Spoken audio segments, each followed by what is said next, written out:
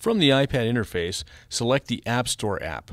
Once you've done that, in the search field, type Command Fusion. You'll notice as you start to type, under Suggestions, Command Fusion will appear. Simply select it. Once you do, you'll see the CF iViewer app.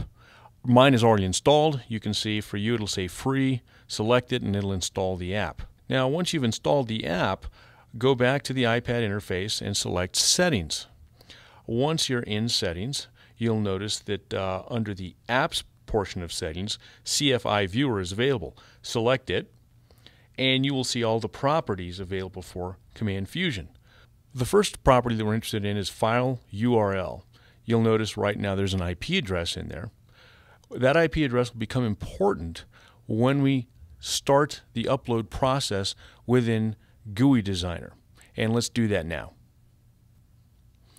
Okay, now let's upload the project we created to the iPad. You're going to be amazed at how easy this is to do. Let's go to the File menu, select Upload Service, or hit F12. Now notice it says port 8019. Let's start, and it says set GUI URL to 192.168.1.107:8019. So let's go to our iPad, and for file URL, let's type in this IP address with the colon.